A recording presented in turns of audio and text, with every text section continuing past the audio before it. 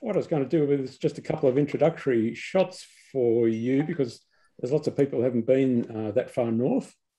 So I'll share the map. So this is a picture of Norway into the Norwegian Sea. And you've got Greenland up above there with Svalbard. So, so a long way up. So the two places are marked there. Unstad is where the photos were taken, and Svolvær is where we were staying. And Svolvær, it's about an hour's drive from Svolvær to Unstad. And this is Unstad, the picture of the little valley. So this is the town. The pictures I took were on the northern end of the beach here. And what's quite interesting about Unstad is that you can see the road sort of heads towards the mountain here. And to the left is the old road. So the old road used to go up over the mountain. And Norway being such a affluent country these days with all the North Sea oil, they've built a tunnel now that goes from where my crosshair is and then spits out the other side of the mountain about here. And it will be the size of the Lane Cove Tunnel. And it's only servicing about 40 residents on the other side of the mountain. So as I say, we were staying in Svolvær, and I decided to head off to the beach for the day.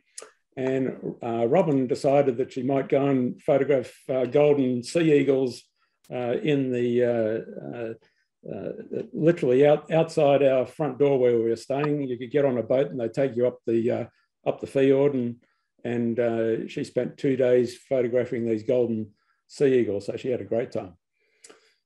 The Unstad in winter is like this. It's essentially, if you count them up, there's probably about 40 homes. The tunnel spits out here. This little area here is the centre of town where all the action happens, and it happens to be the home of the Unstad Surf Academy. So this road, so the main road into town hits an intersection. I'm not sure this guy's house here, I'm sure he gets lots of visits by people who don't take the corner. But the road to the left heads one way around to the beach, and this road on the right heads to the main part of the beach. And that's the view that's taken with my drone. So that's where the road leads, and this is the parking lot for the beach. And it's quite these pebbles here are probably vary from about 2 feet to 4 feet in diameter in the old money, 600 to 1200.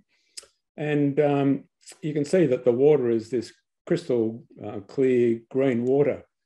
And what you saw in the water is quite correct. Here are the locals from Unstad Surf Academy surfing the day I was there in the crystal clear waters of Norway. I chatted to a couple of them, and they told me it was quite a balmy day and the water temperature would have been at least 6 degrees. So they thought that was a fantastic, luxurious day where they could go and catch a few waves on the beach. So that's the sort of introduction to where we were. So as I say, I was up the other end of the beach, away from the pebbles, taking the shot. So I'll just switch screens here. We'll admit Pamela while I'm at it. Where are we? So I'll go across to, we'll start in Bridge. Here we are, over here.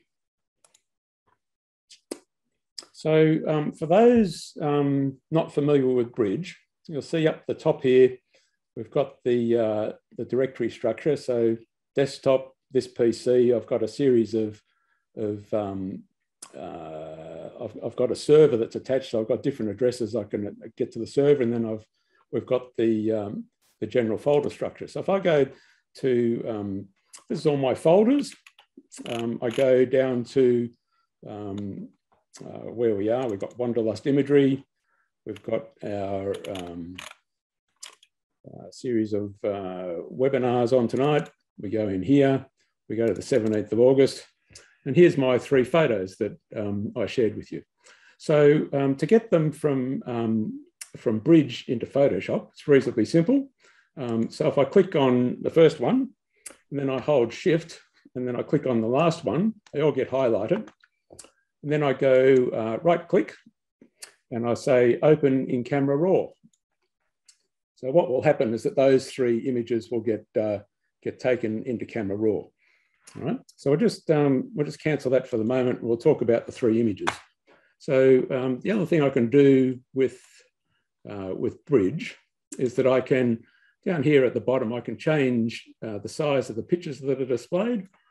So I can essentially just have side by side, or we can go a little bit bigger, but we'll go large, and then I'll talk through why I chose these 3 pictures. All right, so where are we? We'll keep on going. So the first one, I selected, so I've probably taken, a good 50 odd photos on the beach, and capturing different activities of the water. And one of the things to decide on when you're photographing at the beach is whether you photograph this one on the left, where the water's drawing out, or you photograph this one on the right here, where the water's, the surf's come right in and then it's drawing out a bit and you're getting a bit more pattern around the rocks. Or you get this last one where you sort of got that combination where the sand's kind of plain. So you play around with different things that the water's doing, capture them all, and then decide what you want to do later. So essentially, I quite like the pattern in the foam around this rock on the left-hand one. So I quite like that in the photo. The next picture to the right, I quite like how the sun is hitting and just picking up the peak here, because although it was a good time to catch the water on the left-hand shot, the sun wasn't out, but by the time the sun was out, I had this action where I've got the little bit of the sun picking up the corner of the hill here, and instead of me having to then play with the left-hand picture, use the tools that I was showing you last week and highlight and brighten and bring some light onto the hillside here, I've got the option where I could combine maybe the picture on the left and the picture on the right, so I can get the light that's been picked up on the mountain and then combine it with the picture on the left because I prefer that water. So I'm able to, within the same same sequence of me standing on the beach where the conditions have changed, I'm able to maybe select the bits out of each of the images that then go together and create a montage of the experience whilst I was there. The third picture is really included because whilst I was standing on the beach and looking at the frame, I quite liked how the edge, there was more mountain range here. All right, so in the first one, which has got the nice foam, I've cut off the mountain range because I've been concentrating on getting this end of the mountain. And in this one here, I've got the light in the middle one. And in the third one, I've got the extended part of the frame. So what I'd like to do is to be able to incorporate those 3 elements all in the one photograph. Right? So I've got some different ways I can do that. So what I can do is I can stitch a panorama. So I'll be able to stitch those 3 images together so that the image, instead of just being the width of one shot, is a little bit wider and incorporates this area. So I could stitch a panorama, but in stitching the panorama, you don't get the detail of these other things necessarily, but we'll have a go and see what happens, and I'll show you the differences. Or the other option, rather than stitching a panorama and letting Photoshop do it, is I can do all that manually. And knowing what you can do, I'm probably going to do a combination of both. I'm probably going to stitch a panorama to get the width of the picture that I want, and then I'll bring bits of the images back in again, like this area of the mountain on the tip, just to bring back that detail that I would like to have in the image, which which you'll see when we stitch together. All right. So we do the right click again, and we go Open in Camera Raw, and that takes us back to Photoshop. So this opens up Camera Raw in Photoshop, and you'll see that I've got the 3 images are down the bottom here. The one that's highlighted gets displayed on Camera Raw. So there again, if I hold down Shift and click on the right-hand one, all 3 of them are highlighted. And you'll see that it's got this little menu on the right here. And if I click on the 3 dots, I get another menu. And that gives me the option to merge to panorama. All right, so let's click that and see what happens. All right, so it's merged and put the 3 together. It's distorted it because it's looked at what the metrics of the lens might be. But I've got an option on the right-hand side here where I can do boundary warp. All right, so this little, the Camera Raw, when it stitches to create a panorama, has 3 different projections. So I'll just show you what the difference are there. So it does a spherical projection. Sometimes that works, but it goes weird. So it's as if it's laid the picture down on top of a sphere and then created the image, stitching it on a sphere. The second one is if it lays it down on a cylinder, a rolling pin. And the third one, which Camera Raw chose as the best representation, perspective. Right? But I've got the option when I come to the boundary warp. If I slide this slider on the boundary warp to the right, it will actually stretch and twist the picture so that it squares it up. And I've got, an adjusted perspective image stitching all 3 together. So as an exercise, you can see. If you look at this and you compare the 3 pictures, it's pinched bits out of each. All right, so it's got my mountain on the right, which I want. It's missed the light on the headland, which I'd like, and it's only taken some of the foam and put it and left these 2 rocks. But it gives me an image which is it's got the basics there, and then I can use the other 3 images to populate the detail back into the image. So what I'll do with this then is I click merge, because I say, yep, happy with that as a merging option. It has to save it before it opens it. So I click yes to save it. So it saves it, and then it appears as a 4th image down in my Camera Raw. So I can choose to either import all 4 of them, or I can just choose the one that I've been playing with. So at the moment, we'll just import the one that I've been playing with, and that can be our base photo. We'll just wait for this to happen, and then I've got my base picture. So we'll close the eagle, and we'll close the surfers on the beach. We'll close because otherwise poor old Photoshop might have a little bit of a struggle having all of that open. So I'll close that. All right, so I've got my panorama stitched picture. So you can see it's a little bit wider than a normal image because it's added that bit on the side. And there's, so if I zoom in, so that's Control+. So if I zoom in, and down in the bottom left-hand corner, you can see the zoom amount. So I'm at 25%, 33%, 50, 60. So that's 100%. All right. So you can see the detail that's in the image. All right. So it's got that lovely draw in the water. It's got some lovely stuff going on in there. So plenty of detail to play with, but we're just missing a bit of the pattern and the shape that we'd like. So something I probably should have shown you as well is that in Camera Raw, you can display the information, so you can find out all the details of the image. So the image is essentially a 2-second shot. So Control- goes out. Tim, sorry for interrupting. All I can see at the moment is Bridge, but not Photoshop. I think others got the same problem. Not sure what you're sharing right now. We can just so see you two can't photos. see, you can't see Photoshop. Okay, sorry. No, just see 2 photos that you were trying to merge. Terribly sorry. That's Bridge, yes. Thank you. All right, so how's that? No. Perfect. Yep. So we got the so that's the perspective.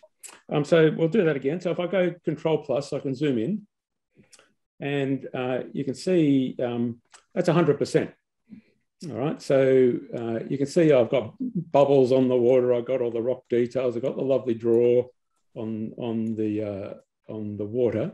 So, and there's a little bit of distortion here. So when it's done the perspective warp, you can see it's distorted a little bit of the water, and it's laid the houses over across a bit. They've got some pretty weird perspective things going on, but it hasn't done a bad job of where it's stitched the two things together, and it gives me the base of the image to work with. So that's it's a 2-second exposure. So that's about the time of day, the light conditions. 2 seconds gives you that nice long draw, and then you can get those patterns in the water as the water's actually drawing out away from you.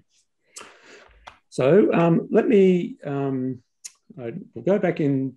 I'll go back into Bridge. You don't need to see me do this, but I'll go back into Bridge, and then I'll just open the 3 original files in Photoshop so we can work with them. So let me do that, and we'll bring them in.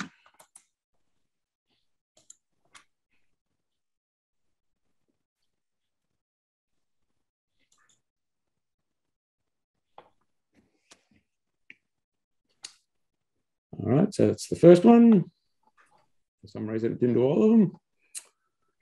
So I've got the left-hand one. We'll do the one with the light.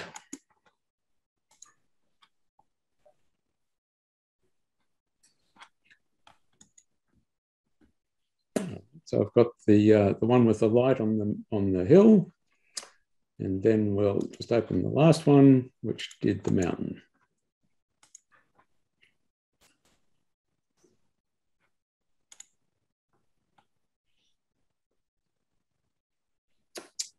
All right, so I've got, so if we look along the top here, I've got 4 files. I've got my stitch panorama, and then I've got each of the 3 images that I stitched together to make the panorama.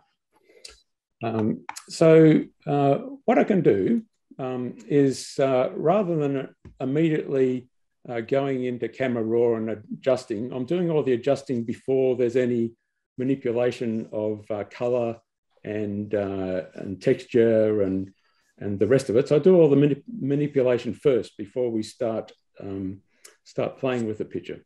So so what we might do, we might start with maybe the light on the end of the mountain here. So I'll go to the picture which has it. And what I'll do is up in the left here, the little square marquee tool, I'll actually come along here, and I will take a nice big sample, and I'll highlight. So what I do with that is I click and hold down, and as I drag the mouse across, the marquee tool forms a nice square lot of marching ants. I release at the end of that. So I've got a defined area. All right? And if what I want to do is cut that and paste it on the other picture and then blend it in. All right. So to do that, it's Control-C will do the cut. And if I go back to the other picture here, this one, if I go Control-V, you'll see that it's pasted the thing that I've cut from the other picture, and it's placed it in this picture. And if I go Control-T for transform, then it puts all the marks around it, and I can move my mouse to the middle, click and hold, and then I can move this bit around and get it in the right place for where I want to go. Right? So you can see that the first thing I've got an issue with is that it is at a different scale to the other one, to the picture behind. And when I'm playing around with it here, it's a bit hard to locate it. You know, I can't see whether it fits or what it's going to do. So the easiest way to manage that is if you come up to the side here, you'll see that in the process, we've got the original file at the bottom. The next layer has the cutout from the other image on a separate layer. And while that layer is highlighted, I can go up to opacity. And if I click on opacity and draw opacity down a bit, what I do is that I just take the picture to the point where I can see enough of the picture, but I can see through the picture to the picture behind. And then that means that when I come over here to the picture with I click and hold and move my mouse, I can get this to about the right place. All right? So I can move it to where it needs to sit in the picture, about there. And then if I go Control plus, that will let me zoom in. If I hold the spacebar key, it gives me the hand and I can move this down. And then what I can do is I can use these points to stretch the image so it's a better fit. All right, so we might zoom out a little bit. So if I hold this one here and I hit Shift at the same time as I click and hold it, I can drag this out so it's to about the right place. And I can drag the other one back a bit. So I can manipulate that around to get it roughly in the right place. All right, I can go up and down a little bit. So that's probably close enough for what we need, because what I'm going to do is I'm going to paint that in. All right, so I tick yes to accept that. You can see I've got a few dust spots and things to deal with. I go back to my opacity and crank that back up to 100%, so it's all blended in nicely. I've got my layer, and I need to tell Photoshop that there's bits of it that I don't want, or there's bits of it that I do want. So what I do is I come down here next to the FX and I choose myself a layer mask, and I can either paint out what's there, or I can turn it all off and paint it in. So in this instance, we might choose to paint it out. So what I'll do is I've got a white mask. I'll come over here. I've got black, and I choose a black brush. And then up the top here, I've got where the little 900 is. I've got a hardness of 0. I've got an opacity of 30, and I've got a flow of 50. And I can start brushing out the junction of the picture that I don't want. So the bits that I don't want, I can brush out. I could use a harder flow and stronger brush to do all this, but I'm just doing it gently so you can see what the effect is. And I can then choose to blend the sky in and lose the junction marks, so that I've now got a little bit more light on the hillside, which I was trying to capture in the picture. So we're going to have a little bit of an issue blending that in, but we'll have a play with that in a minute. And we'll paint the light back in down here. Right? So I've been able to reasonably easily go from this to getting myself a picture with a little bit more light in it. So then the issue comes as to where you blend in, how you blend in, what junction point you do. So what I'll probably do is where the mountain takes off, I might split it there, and I'll leave this bit of the mountain on that bit, and I'll leave that bit from the other picture. So it's just a matter of a little bit of experience as to where you're going to blend and what bits you use from each picture. And that's what you do when you play around in Photoshop. You have lots of goes at doing things. Sometimes they work, sometimes they don't. And you keep playing so that you learn the ones that work. All right. So I've got, this is sort of a little bit rough and ready, but you get the idea that I can blend in that little bit of the picture. And then if I turn that on and off, I've been able to change the lighting just to the other image. All right, so I've been able to blend that little bit in and get a little bit more of a nicer light on the mountain at the back. So now I've got somewhere which is a focal point. It's lit. It's got some detail. I haven't had to artificially play with it to introduce light and pattern, so it's looking nice and realistic for me. So I'm kind of generally happy with the structure of the top half. If I was doing this, I would take a lot more time and blend these things in a lot more evenly. It's really just to demonstrate to you tonight about what you can do and what you can achieve. So, we might just adjust lightness and darkness areas. We can choose what light and dark we choose from which picture, because we can choose how to blend those together. But you can see that the effect is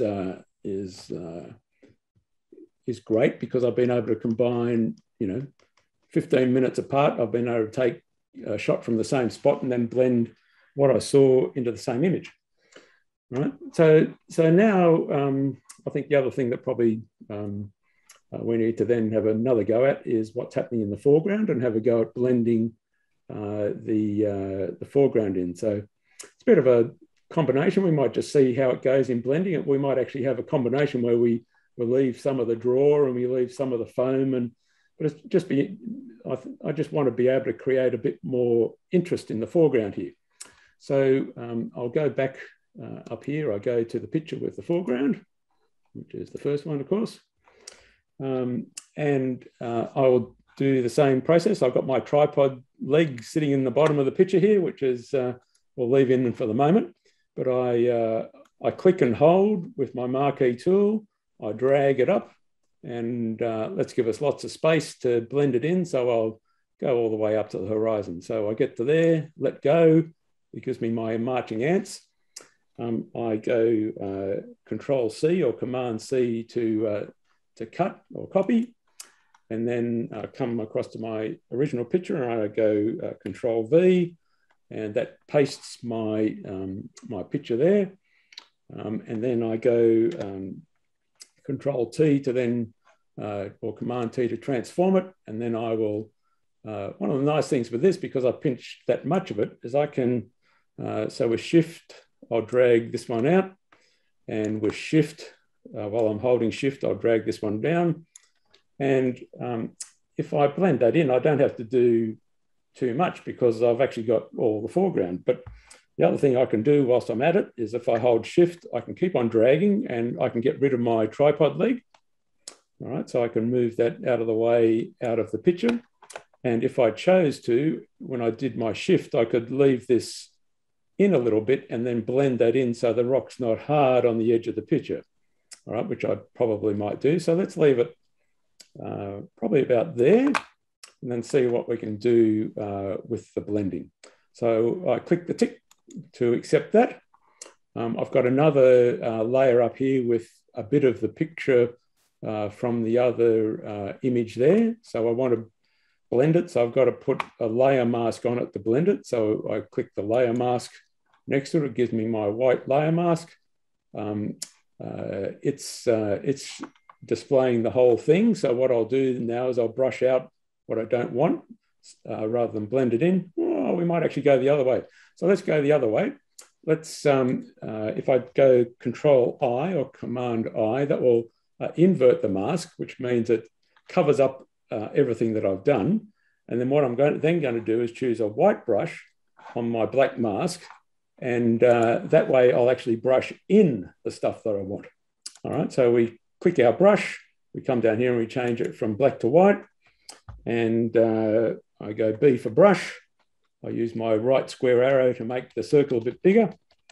And let's have a go, and we can then start brushing in the other picture.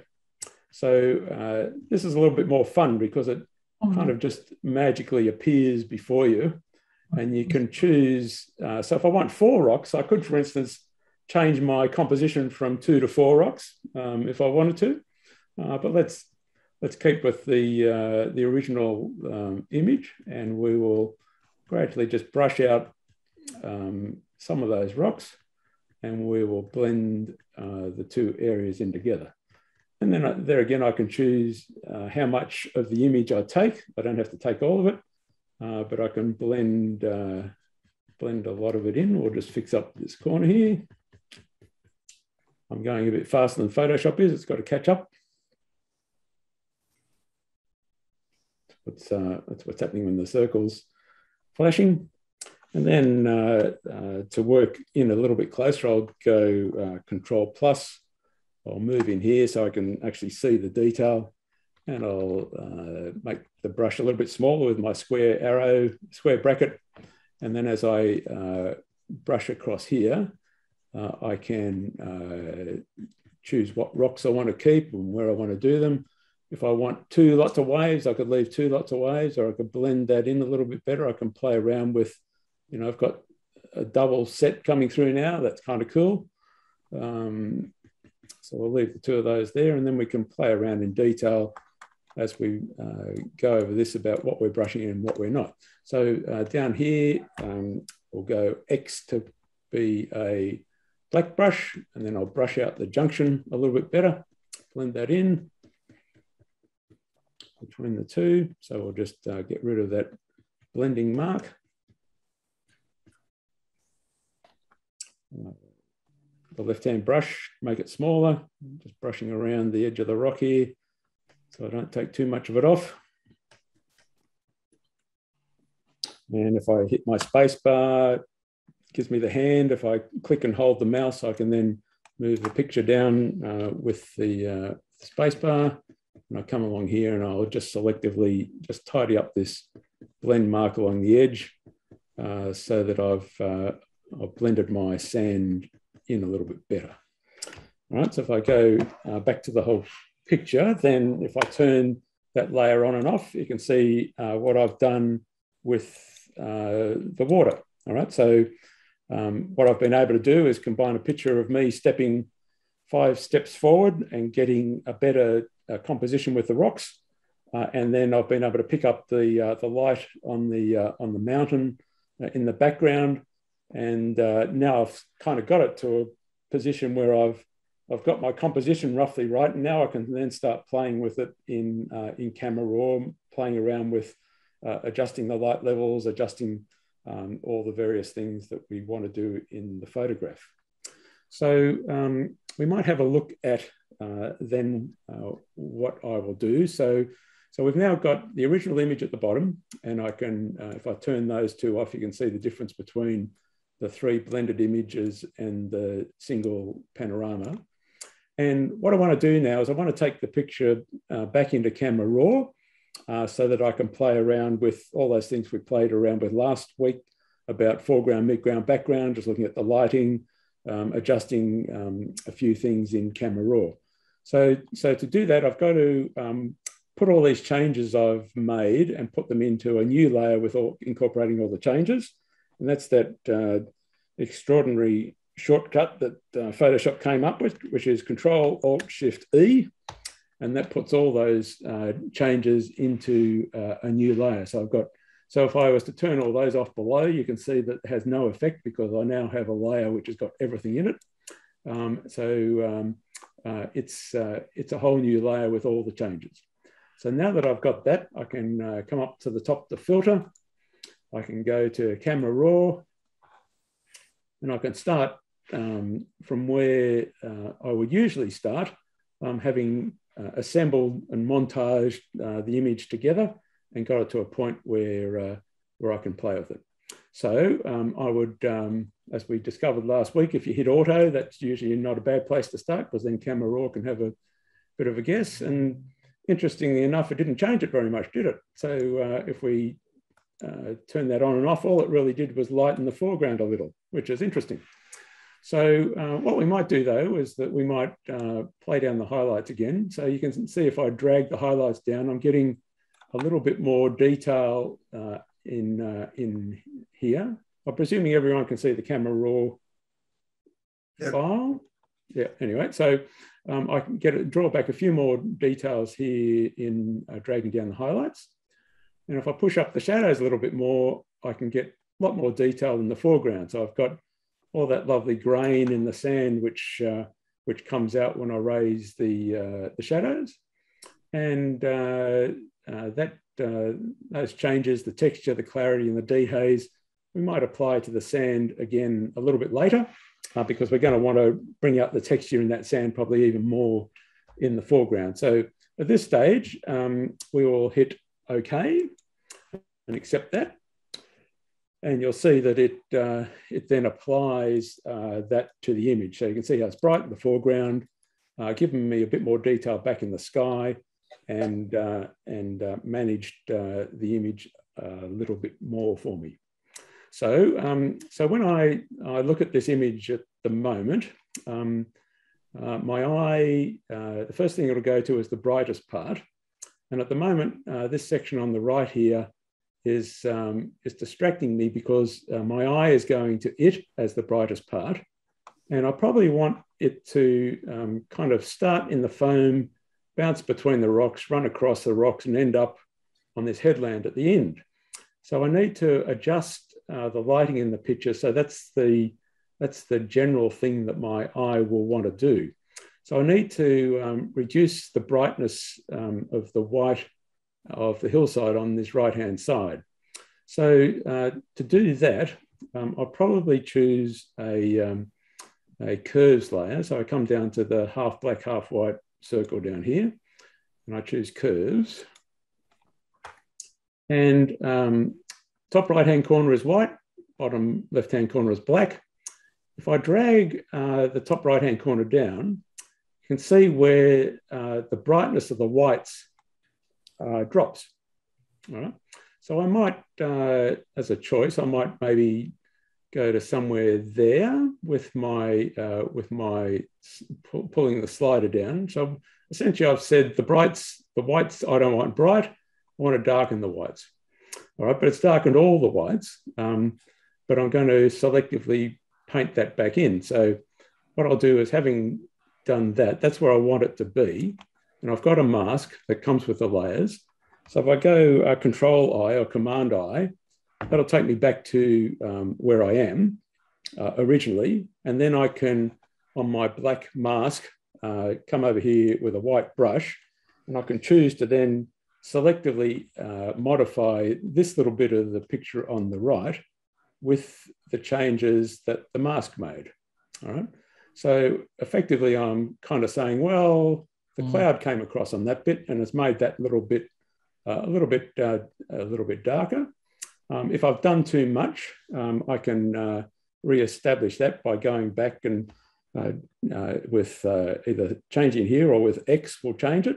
I go back to choose my black brush, and I'll just brush off the bits if I've done a little bit too much, and I might do something a little bit like that. All right. So if I turn that on and off, you can see the difference that's made. So instead of my eye now being drawn to the right of the page, it now has the opportunity to rest in the middle.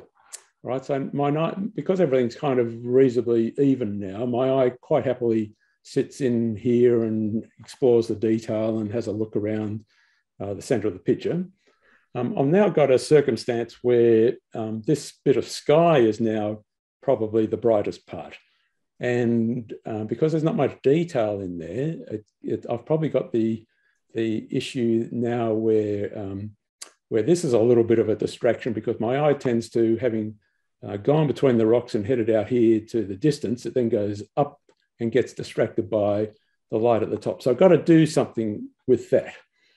All right. So we said we'd show you how to drop in the sky this week. So I think now is the time where we drop in the sky. All right. So to do that, I've got to again have a layer which has got all the modifications in it. So I go to my Control Alt Shift E and put all those changes that I've made and put them in a new layer on the top. And I can do one of two things.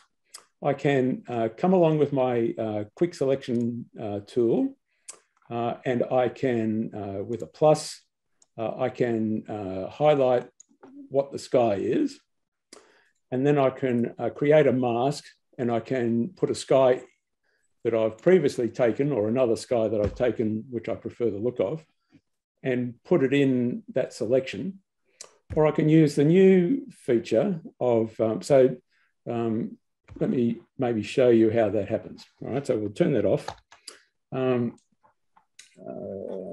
we'll do that properly. So let me select the sky.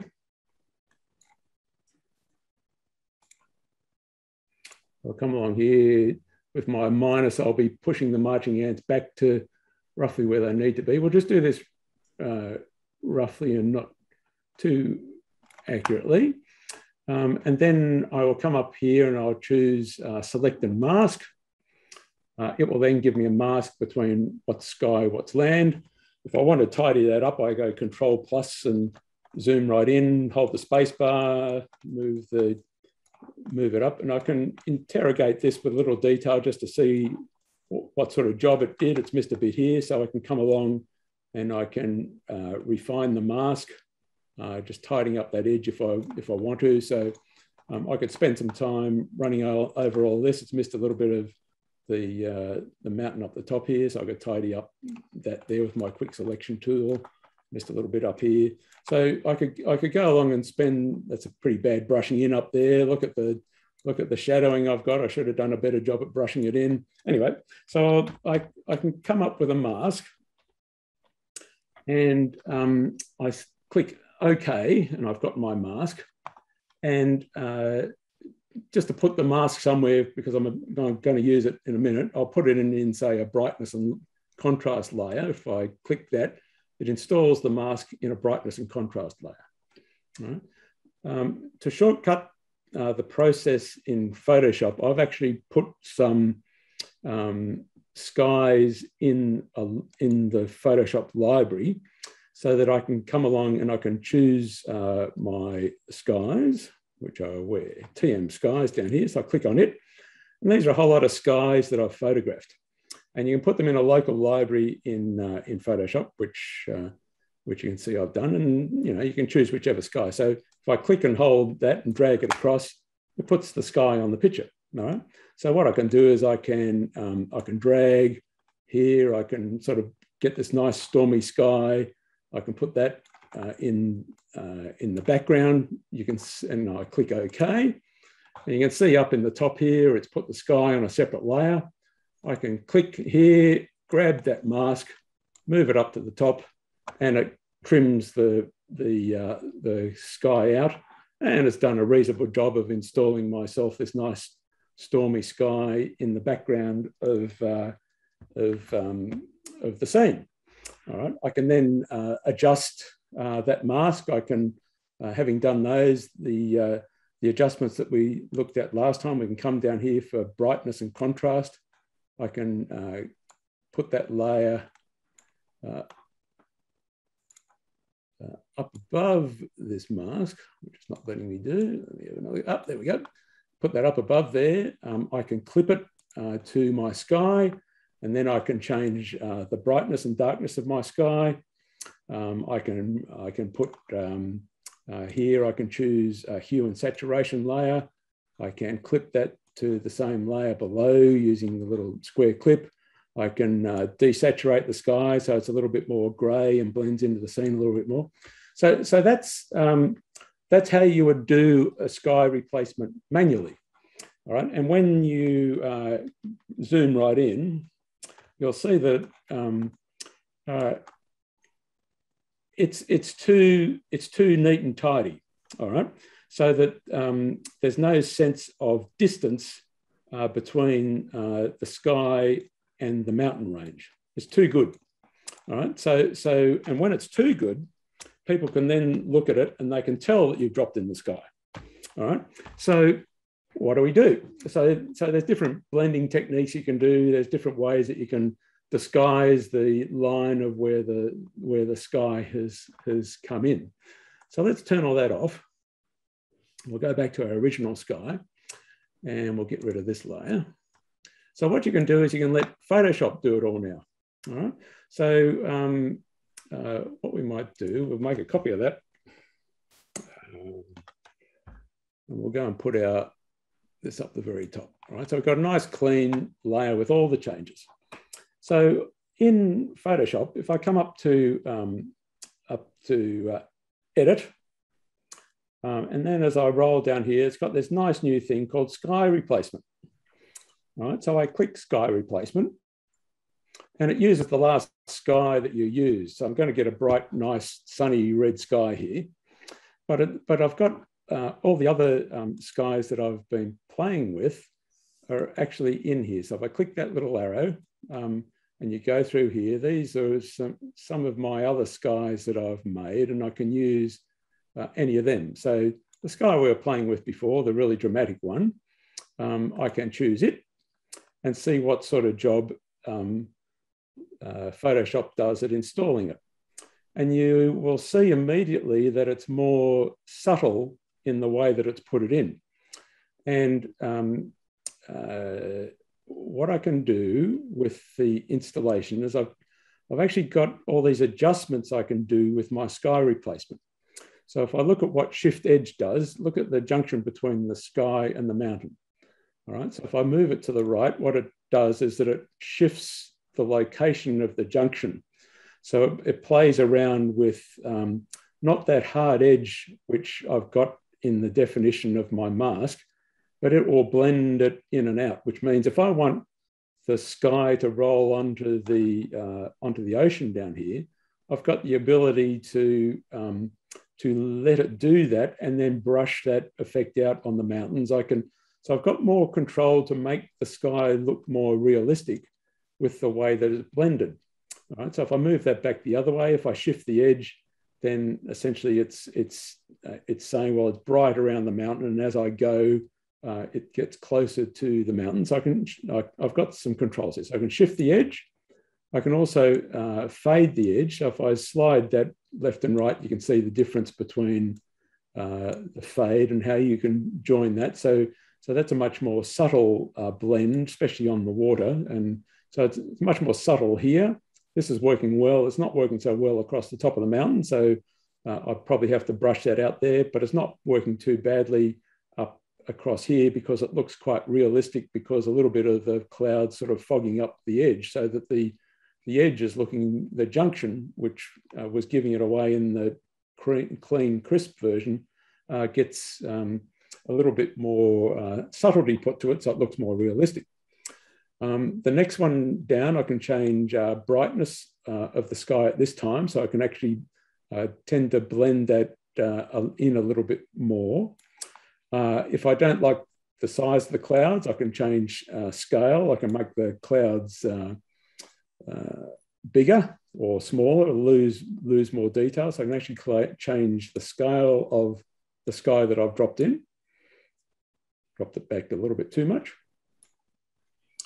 And the other two things that make it look more realistic are these last two adjustments. So there's a light adjustment. So if I turn it off, you can see that what it does is when I turn light adjustment on or accept some of it, it takes the color of the sky and applies it to the landscape near it, which there again makes that look more realistic. So I've actually got the color of that being applied to that, so it makes it look more realistic. And color adjustment actually does it all the way through the picture. So if I turn it off, and then I apply it, you'll see that very subtle, but that color has actually been then put down into this area of the image. So it's doing a lot of things in the image to try and make your sky replacement look more realistic. All right? So let's say we don't mind what it's doing here. We don't mind what it's doing here. We've got a few problems with what it's doing here, but let's just accept it and then look at what we can do. And so I've clicked yes and accepted it. Now, what it does is that you can now see all the adjustments. So the sky replacement is at the top. It's made it a group. And then these are all the adjustments it does below. So this is the mask. This is the fudging of the edge of the mask. This is the foreground color. So it's actually got, it's not just one change, it's actually added 3 additional changes as well as the sky brightness to that. All right? So because this is a group, I can come down here and I can select a mask and I can choose to brush some of the effect out. All right? So if I zoom in to the picture, you can see I've got my white mask. This is looking pretty terrible job that it's done across the top here. I've got my white mask, so I come across here and I choose my black brush and I use my small square bracket to make it a bit smaller. And I can actually brush out the sky replacement. All right, so I can come back and I can touch up the areas which I think it hasn't done a great job at. And I can delete those and I can play around with how it's interpreted my picture to make it look more realistic. So I can then work along this edge. I can, if I, for instance, come up here and I change the hardness of my brush, so it's a little bit harder on the edge, so I get less overlap. Then I can come along here and I can I can, just start picking up bits of the snow that I might want to shine back through. If I've made a mistake, I can change the brush and paint it back in again, so it blends in a little better. So I would take my time, and I would come along and tidy up the areas where the cloud is too heavy, or the effect that it's produced isn't what I want to be produced. I can come and tidy up, I want to see the snow sitting on the peak up here, or I don't want the cloud covering it, so let's come along here and we'll brush it off where the cloud is sitting over the top. So it's as if you're sort of brushing back the cloud off your landscape, and that alone gives you a much more realistic image. So you can see this edge along here where the sky is now sort of wrapping onto the rocks. It's got the same sort of color effect. So it's a very realistic job that it's done in blending that in. So let's zoom on out. So that's the job it's done. And if I turn it off, that's where we were. The other thing I could do, so I've got a third way I can do it. I can, if I go back, I'll turn that one off. Where was my sky replacement? Down here. All right. So if I have this mask, and I've got this sky, and I've got this, if you compare the edge produced manually to what the other one's done, you can see that that's just looking too sharp and crisp, and it doesn't look realistic, where the other one just gave you that little bit more sense of a realism. But at the end of the day, all I'm really trying to do is get rid of that bright spot in the sky. All right? So what I might do is I might use the mask to get rid of most of it. I might brighten it. I might get rid of the hue and saturation. And then what I might do down here is that I'll actually brush some of the cloud out. So I've got a black mask, the white's revealing the sky. So if I come along here with my black brush, I can actually brush a lot of the sky out of the picture. So I can come in here and I can say, well, I quite like the sky that I had in the edge of the mountain here, and I can probably need a softer brush. We'll go back here and turn this back to 0. But I quite like a little bit of the detail that this cloud is giving me. So why don't we have a combination of both? And I'll just have a little bit of the detail of the cloud of the new picture, and I'll keep a lot of the stuff that I had from the original picture, and I'll have a blend of both. But what I've done in the process is I've been able to darken the sky and give it a bit of detail. Right? So by comparison, I've taken the bright part of the sky and I've darkened it. So that's my intent, and there's different ways of skinning the cat and how far you go, but that's probably all I want to do. I just want to darken the sky so that when I'm looking at the picture, instead of being distracted by this wide area here, the things I'm looking at is the light here, the water running through, my 2 rocks, and then my foreground. So that's probably enough. And instead of exploring all those ways of dropping in a whole sky, I've actually really just come in and dropped a little bit of detail in the bit of the sky that was a bit bright for me, and that's probably enough. And that's probably a little bit more in keeping with the original image, rather than trying to put on a whole new dramatic sky. So let's accept all of that. So what I'll do is I'll come up to the top of the sky replacement. If I go Shift, I can highlight all those changes. If I go click and hold, I've got all those changes, and we put them in the bin because we're not going to use them. All right, so we get rid of those, gives us a bit more space on the side there. So what's next?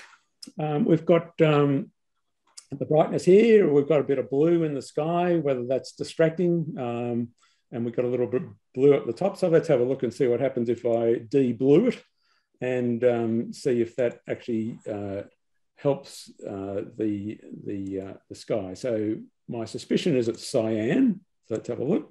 It is. So we'll desaturate the cyan, and we'll also desaturate the blue a little bit. Just take that out.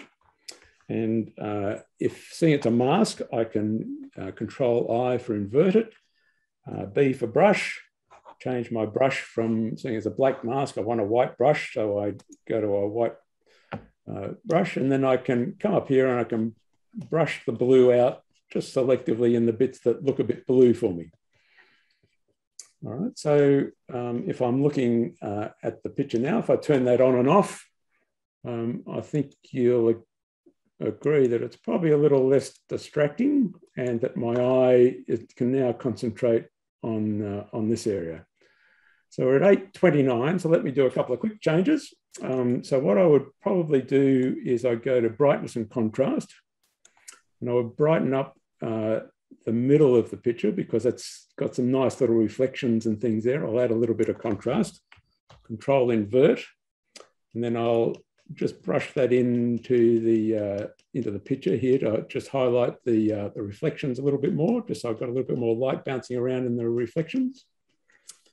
And I might actually just brighten that foreground here a little bit, just to get a little bit more detail in the sand. And then the next thing I might do is just take a little bit more off the sky. So I'll go to another brightness and contrast, and just looking at the sky, if I look at maybe that brightness with a little bit of contrast, and I invert that, and I will just brush that into the top of the sky, just to, there again, drop the effect that the eye has wanting to leave the page, and then bring it just down to highlight the tip of the mountain. And then the other thing I might then do is quickly hue and saturation. I'll click on my little hand here. I'll go and choose that yellow, and I'll increase the saturation of the yellow. You can see it's actually increasing the sand as well, because that's all the yellow that's there. So I can maybe bring up the yellow a bit, just warm up the picture a little bit. And then I might choose to brush it out in the foreground. So with my white mask, come across here with my black, choose a black brush, and then I'll brush that just out in the foreground, so that's not so yellow on the foam. The foam's a little bit whiter. And get rid of the yellow in the foreground, but I'll build it up in the background. All right, so that's probably where we could quickly leave it. So I'll show you the before and after. So if we turn all those off, that's where we started. So we've got quite a bright sky, quite a bright mountainside, and I haven't got the detail in the foreground, and my interest in the foreground is a little bit removed from me. And as I've done those changes, I've brought the interest into the foreground. I've dealt with the sky just to make it not so bright and distracting. And then I've just played around with where the lighting is, so that my eye now tends to get held in the middle of the picture. So it's held by the pattern in the foreground, and it's probably held by the light in the background with the sky sort of bringing it down. So my eye then now tends to sit in the middle of the page. So from there, I'll probably do lots of little fine adjustments. One of the things at the moment, as quickly, is looking a little bit muddy. So what I would do is, for this adjustment, we need to have all those adjustments together. So I've got to do my Control-Alt-Shift-E, bring that all up to the top. And if I do a layer adjustment here, so this little half black, half white circle, and I come up here, to levels, you can see with the histogram that it's in from the edges. So if I drag the histogram in so that it meets if I drag the marker into where the histogram starts, you can see it crunches up the darks nicely. It gives me a nice crisp black. And then if I do the other end, if I drag the right hand in so it meets the edge of the histogram, you can see how it's brightened up the whites. And I now have a much more engaging picture because it's a little bit brighter. So if I turn that on and off, you can see the difference of what that's done. And there again, with that change, I can choose to do it selectively. So because it's a mask, I can go Control-I, turn it off. It's a black mask. I need a white brush. And then I can let's get a white brush, and then I can brush that in where I want it. So I can say, well, I want it through the middle there, through where the mountains are. I want to bring a bit more detail in the foreground, which that was doing.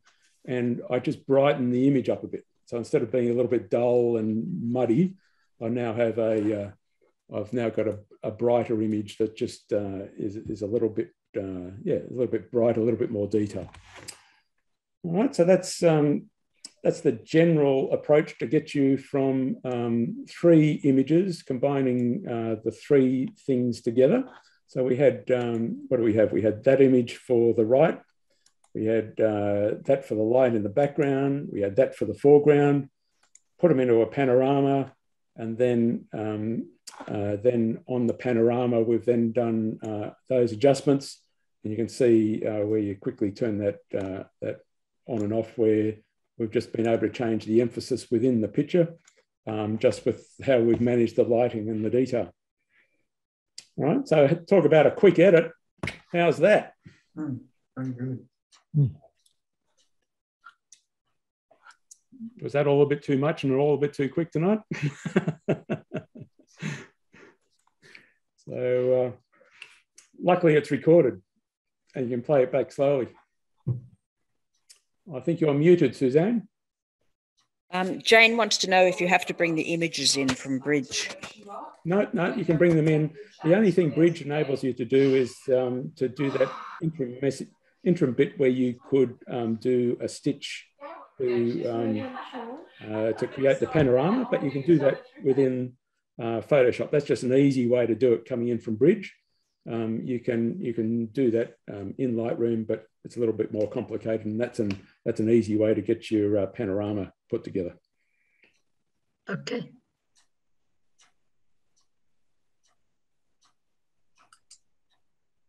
So as I say, because it's recorded, you'll be able to play it back at slow motion. Up all the changes, but I thought I'd do the speed edit because there's quite a bit to do to the image. So that's an image where you would spend quite a lot longer than an hour to deal with, and get all the pieces, perfectly blended and play around with it. But the actual image at the end, because it's such an interesting image, it's worth spending the time. So it might be an image that you might spend a couple of hours on to bring together, but the value of the image at the end, just it's quite a special place and deserves all that subtlety that you can bring in from the other images. So I think probably the message tonight is that trying to capture everything in one shot isn't always possible, and that if you're able to take different shots capturing different stuff of the same scene and then put it together. Because when you're standing there looking at the scene, you've got time with you. You sit there, you're enjoying it, the clouds move past, the sun changes. And all of that is part of your experience, is the movement of time. And the problem with the camera is that it freezes the time, which means you only get a portion of your experience. So what we're trying to do here is broaden the experience so that you've actually got a sense of the time and the experience that you had into the picture, not just that very moment when the light wasn't quite at the right place, but you had something. You can actually combine all the various bits, and then that sort of adds to not only the experience of your memory, but also someone looking at the picture has a lot more to engage with. So instead of having to choose to look at just the flow or just the light or just the clouds, you've actually got all 3 that you can interact with. So much more intense picture because you've got all those elements playing together. So how big is the end result? The size of the file? Let's have a look. What do we got down here? It doesn't. Document size. It's 178 megabytes. Would you normally sort of size that back down? Well, it's 178 because it's still got all the layers and adjustments. All right, so if let's save it as a copy. So if I save a copy, we'll call it a Pano copy. All right, so I've got all those changes if I need it. And then if I come along here and if I go layer, flatten image, and if I now look at it, it's gone, it shouldn't be that big. So let's, it should be about, so what we've done is we've stitched 50 megabytes plus another little bit to the side of the image. So it should be about 80 odd megabytes instead of the 175. But there again, if I'm going to post it to social media, there's a little software package which will downsize it to, 1,000 pixels by 600 pixels, so that you've got an image which is which you're not sharing all those megabytes with all and sundry. You can actually be a little bit more selective as to what you share on social media. Thanks. You're looking stunned like mullets. Very good. If you've got any other questions, put them. I'm sure you've got lots of questions, but yeah. there again, I think the whole purpose of these is just to show you what's possible, and it just takes the blinkers off, so that for the poor, when I was first starting my photography, which isn't very long ago now, you go out and you take your photo and you think, well, you had to get it all in one shot. And then someone shows you that, well, you don't have to get it all in one shot. If you take 3 or 4 shots with all the different attributes and then you can blend them later, you go, oh, fantastic. So when I go shooting, instead of trying to capture everything at the precise moment, I can shoot for the water, I can shoot for the sky, and you can capture all these different things. And then you take them back home and then you can blend them together. It takes the pressure off enormously. So that if you've got a lot more flexibility as to how you put that information back together, but also you can just that selection process, you've got more control. All right. So instead of the camera dictating to you, you're using the camera in a process, capturing the information, and then at a later date, you're then choosing how to put that information together. And I think that's the liberating process in this, in that you're regaining control and not being dictated to by the camera. So the camera is fantastic at capturing information, capturing detail, but it's hopeless in recording your experience. And that's what you've got to add back into the processing, I think, is putting your experience back into the image, rather than just saying, well, that's the best the camera could capture and that's it. And being stuck with what the camera gave you. Why be a slave to the capture process? Free it up a bit so that you're in control. So up in Edit, Sky Replacement, we'll just let it do its thing. It's going to replace the sky because that's what it does. Where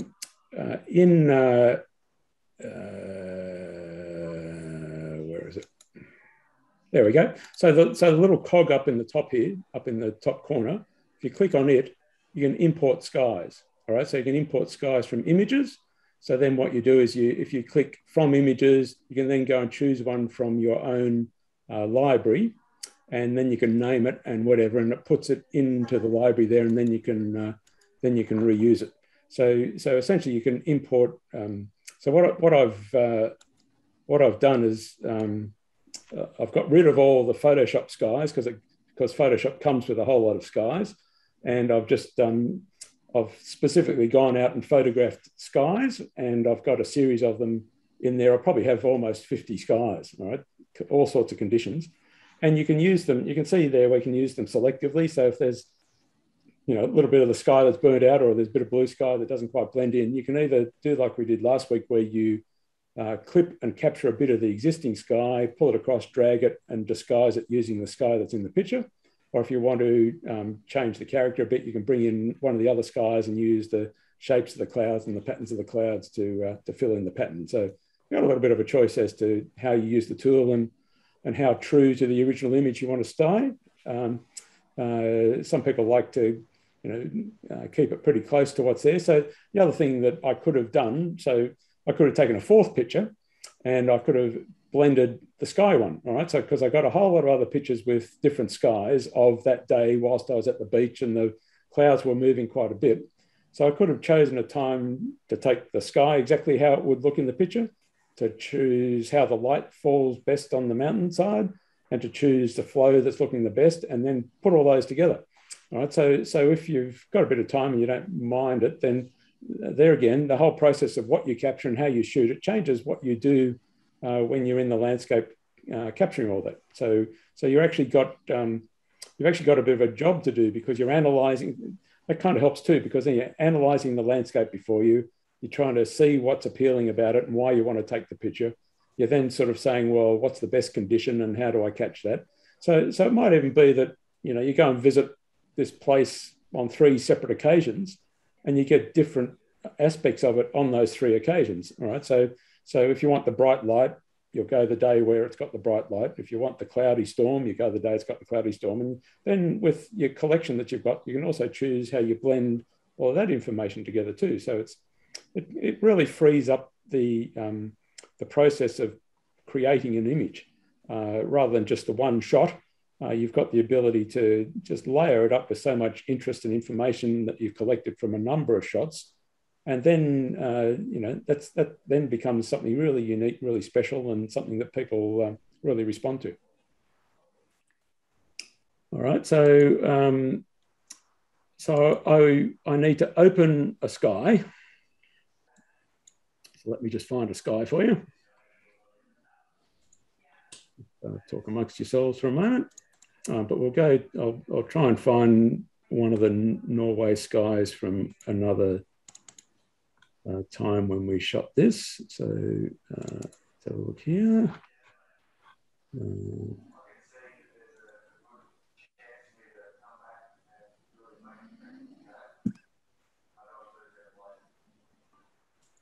Let's open that one. All right, so this was, can you see that there? Mm-hmm. That was another part of the day. All right, so a little bit further back on the beach before I'd wandered down.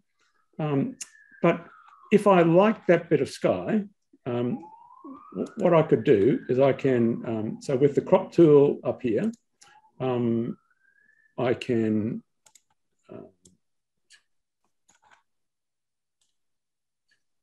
come in here and I can crop to there and I accept the crop, right?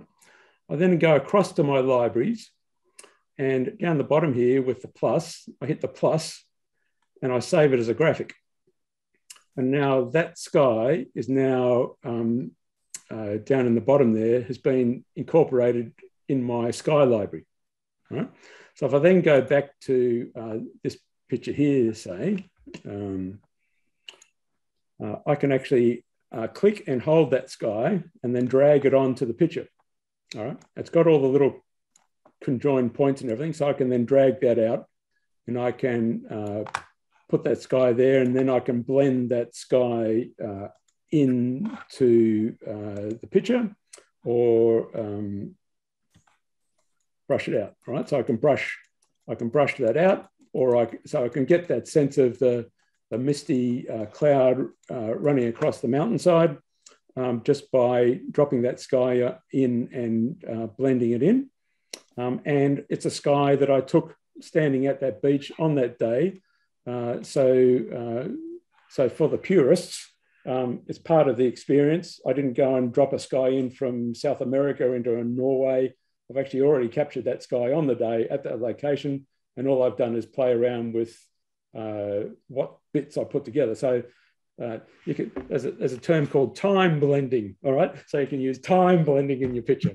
So, so I've chosen an image from 11 o'clock and blended it with the image from 2 o'clock. So, yeah, but that's, so it's a reasonably simple way that you can save something, put it in a library, and then it's always there ready for reuse. So it's a great little thing to explore. So if you do use your Dr. Google with libraries and Photoshop, then there's whole little workshops on, you know, setting up your libraries and copying stuff into libraries and then having them reused.